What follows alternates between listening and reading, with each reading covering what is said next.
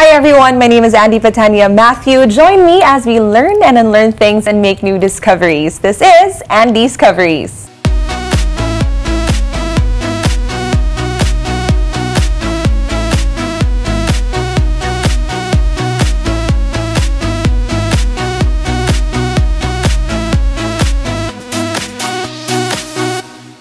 The search is on.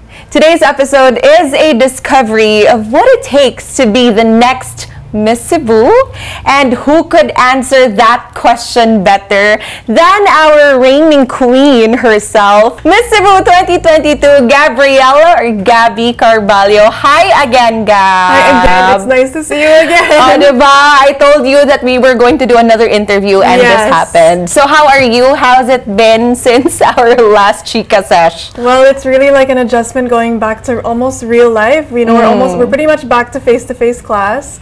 So I'm really just diving into learning, and I'm just excited to graduate med in 2024 and hopefully be a doctor at that time. So that's pretty much what my focus has really been on lately, yeah. How has it been juggling med school and your duties as Miss Cebu? Definitely challenging. You know, it's something that asks, like, not that many people go through the same exact thing as I do, but I really just take things one day at a time. I've been learning also to say no when I really can't take things anymore. So I think if anyone could just, I guess, look up to me, like with juggling a bunch of things, it's just nice if I can be a reminder too that you don't have to be defined by one thing. You know, let's just try everything and try new things. So yeah, that's pretty much my life.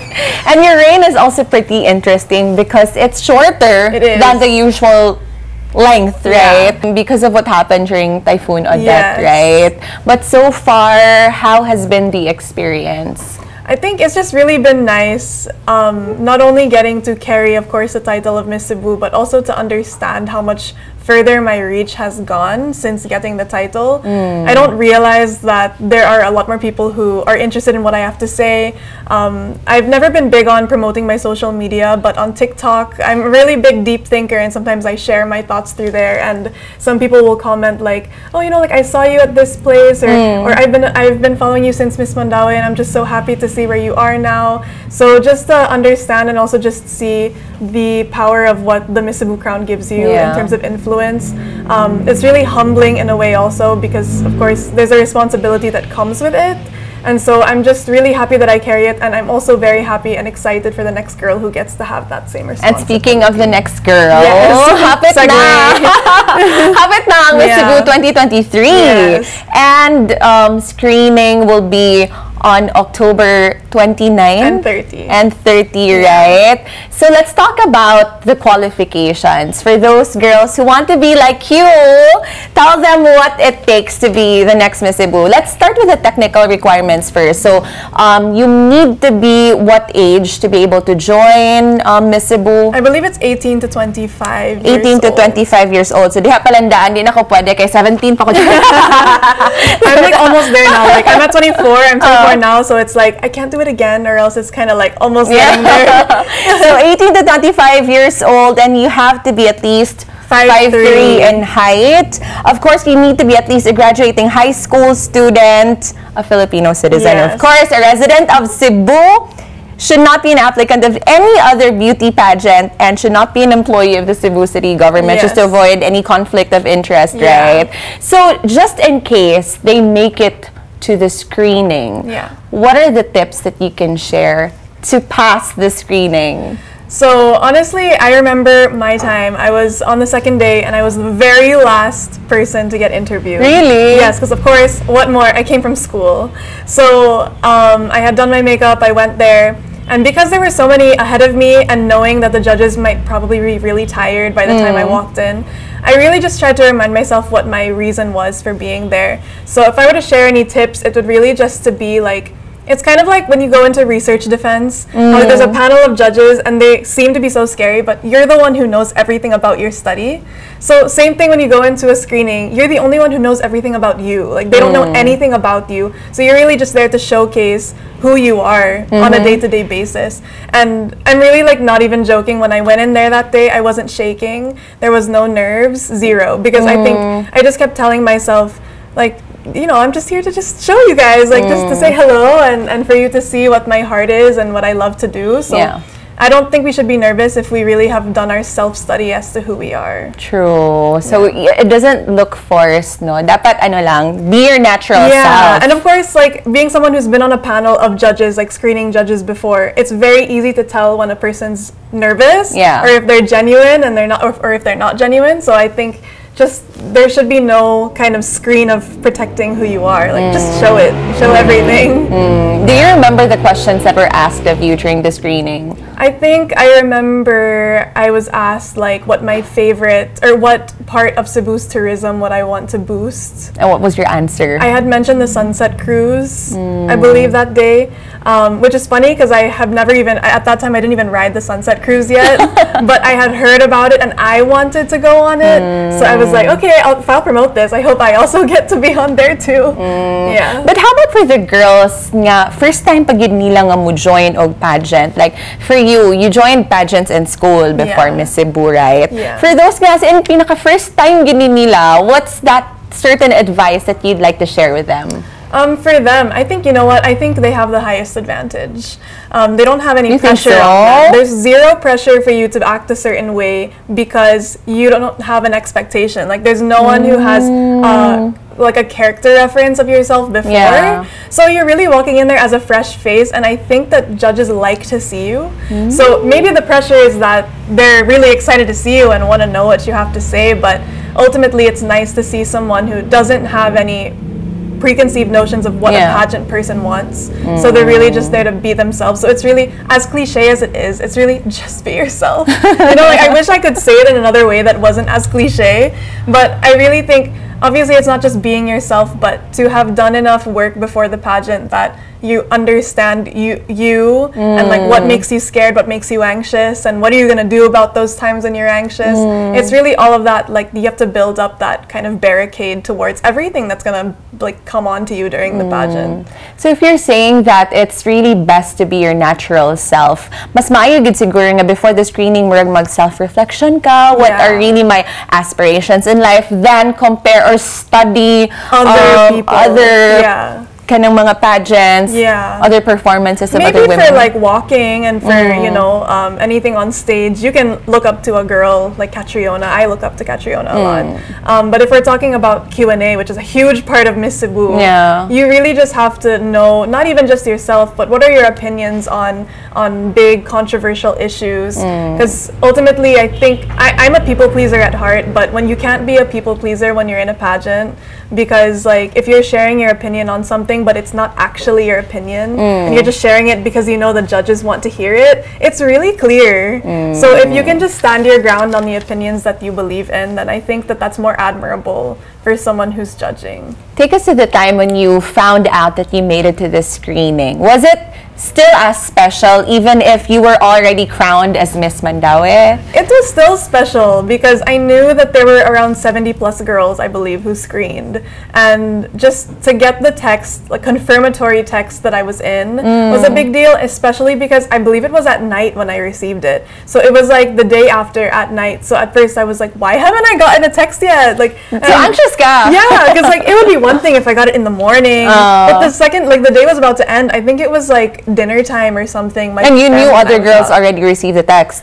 I'm not sure because we weren't communicating it since we weren't really close yet. So yeah, I had no way of knowing if they had received it. So I was really just waiting. I believe it was like 8:30 p.m. Almost the end of the day. So you're really not expecting a text from anyone at that time. But I just remember showing my parents because we were eating dinner out, and they were just, of course, my parents being there. My parents are like, "Sis, we already knew that." But then for me, I was just really, really grateful to just have gotten that confirmation. Yeah. So how about, what are the tips that you'd like to share for those who'd make it to the screening, na if they would find out that they're already one of the finalists ba? Because diba, October, there's a few months to prepare before the coronation night on January 11, right? Diba? So iba-iba sad ang ilahang time. So what do they need to do for the pageant? So I'm really gonna say that I really believe the pageant part, the pre-pageant part, is the most tiring part of the journey, and that's because you're almost every single day you're gonna be leaving your house. You're gonna be having activities. All the more now that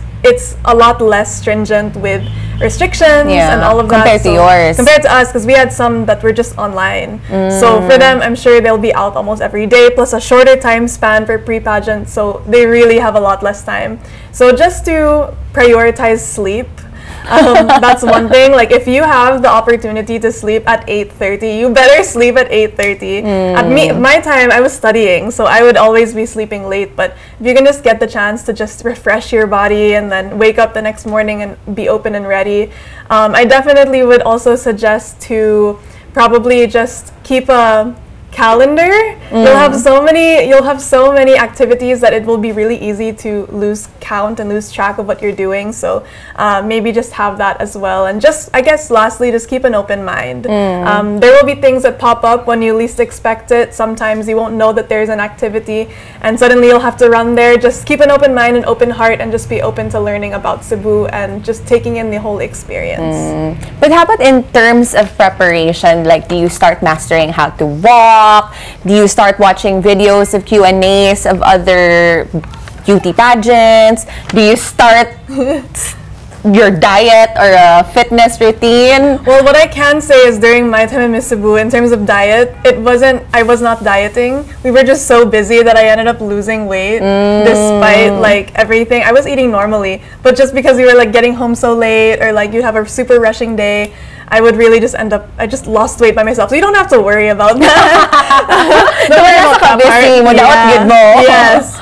And then in terms of the walking and stuff, it's really up to you and your trainers. If you really want to win, you need to sacrifice things. So for me, even if we would be done with an activity at like, let's say 8:30 or 9, even if I had school the next day, I would still train until midnight, past midnight, walking. Since for me, that was what I found to be my weakness. Like, I knew that communication-wise, I think I was okay. But then for, being on stage and the stage presence, I'm a little bit self-conscious.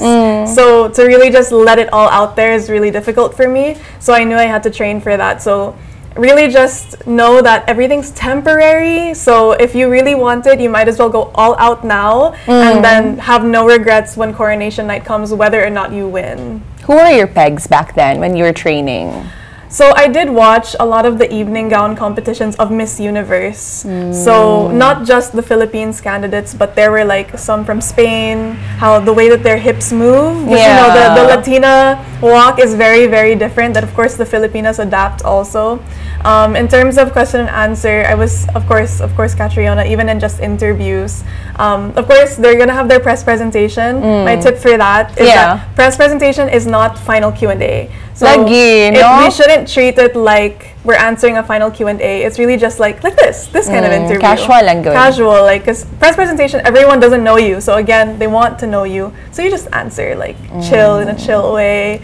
Just be yourself. So there's a time and place for the powerful kind of answers. And if I may add to that, being a member of the press myself, we also know who's genuine or not. Yeah, it's very clear. So you really just have to be yourself when you answer. And speaking of being genuine, what if, for example, you make it as one of the finalists and you're a first-timer in the pageant industry, you don't have an advocacy yet. Is it too late to start your own advocacy? And do you think that it's okay to start an advocacy just for pageant's sake?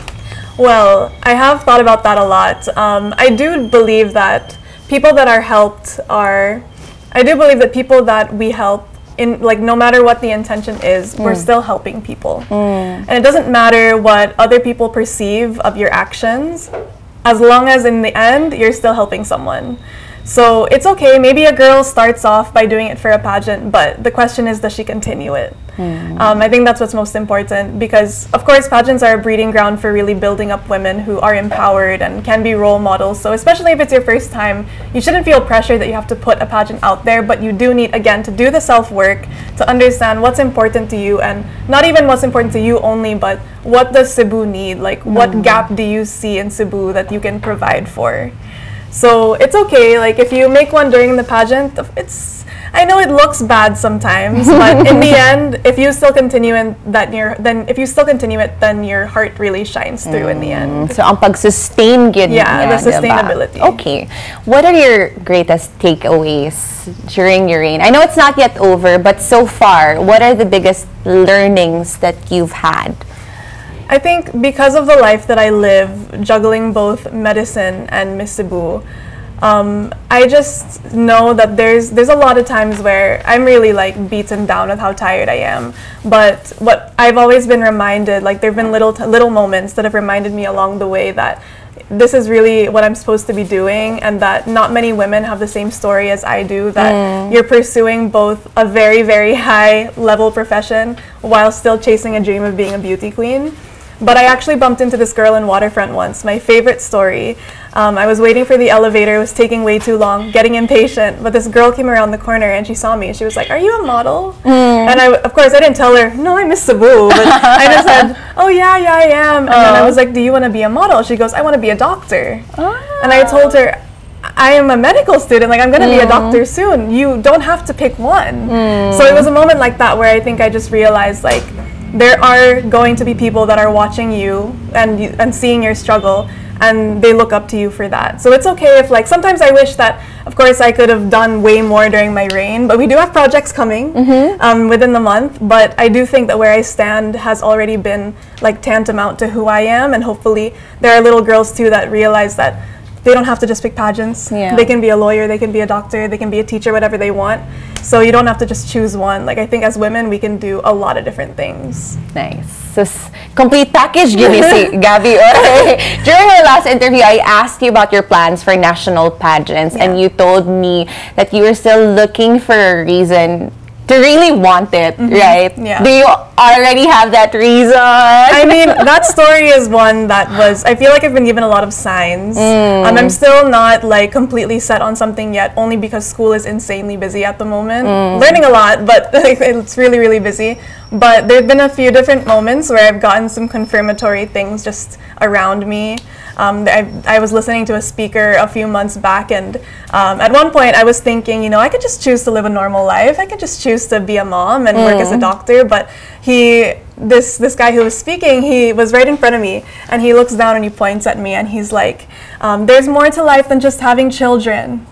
And he was like, "You need to go." He didn't even know anything about me, but he was just like, "You need to go where kindness and goodness is needed." And I think that in an industry that's changing a lot, where there's a lot of different issues and there's a lot of things that come up, hopefully I can be a person who steps into the environment that can bring, you know, light and warmth and goodness back into an area that tends to change a lot, and it's a very different changing industry. So if that's the space that I'm meant to walk in, I'm not closing any doors. I have a very open heart towards it, especially after I get to pass the crown to someone else. And if you do say yes to that future, do know that we are always here rooting for you all the way. Gab, what is your message to the applicants of Miss Cebu 2023? Okay, so for Miss Cebu 2023, well, to the applicants, number one, I admire your courage for just deciding to step into an environment that is going to be challenging, but I want you to know that me and also the 4 other winners, my runners-up, we're all rooting for you, we're supporting you, we wish you all the best, and we're so excited to meet you, not only for us to be someone that you guys look up to, but to also just be your friends. So I'm excited to get to know you, and I hope that I'll meet you very soon. I'll see you on October 29 and 30. Yay! And by the way, we would also like to thank The Nest for being our beautiful home for today's interview. So as you can see, festive gid kayo lang set, no? So The Nest is located along Gordo Avenue. It's actually a lifestyle concept shop where you can find a really wonderful curated mix of arts and crafts by Filipino artisans. So do check it out. And by the way, they are going to have a sale this coming November 18 to 20. So mag-shopping na unya ta diri. Thank you so much, Gab, for your time and for everything that you've shared with us and our audience for today. So there you have it. It's up to you to discover if you really have what it takes to be Miss Cebu 2023, but you'll never know until you try. This has been Andy for AnDiscoveries.